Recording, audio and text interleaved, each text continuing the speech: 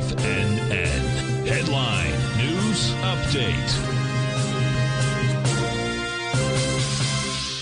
Okay, folks, Larry Pesavento, mid-afternoon update. I put the chart of Tesla up here because we were chatting about it yesterday because it had a really strong probability of completing this little Gartley pattern. You can see we had it marked in here at 181.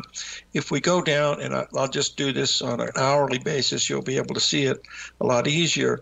There was the pattern we were looking at right here. This was the A, B, C, D. I'll draw it in for those of you that like to see a Gartley pattern. And you'll draw it in right here, and you'll see that it went right up. Let's see how close we came to the exact ABCD by using the old miracle tool here from Ensign. There's your AB leg. There's your CD leg. It said it should come in at 183.10, and the high today was, so far, 184.25. So we'll count that as a maybe, possibly, whatever it could be. Anyway, this is still a very bearish chart, folks. I don't know what the news is, but as our good friend Al Christopher says there at TFNN, if he can't hear it, he ain't going to ride in it. And I'm the same way that Al feels. I've only ridden in the Tesla 3 times in my life. They seem very nice, but I don't trust them when you can't hear them. Anyway, let's move on and talk about the stock market. We're still in a relatively strong mode, folks. If we take a look here at the NASDAQ, this is something that we talked about on the show yesterday.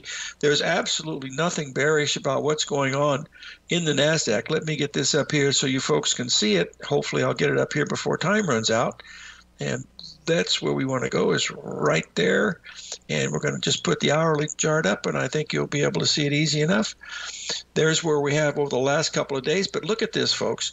This is from the high that we made. Look at this. There's a high we made just the other day on the 21st. Look, all we've done so far is make an AB. Look at this.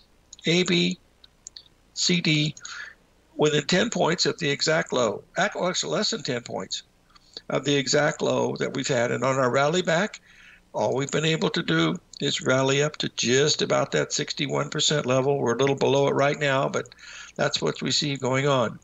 Now, we've already sent out some signals, of course, in the S&P on the 382. That's working okay, but stay with us.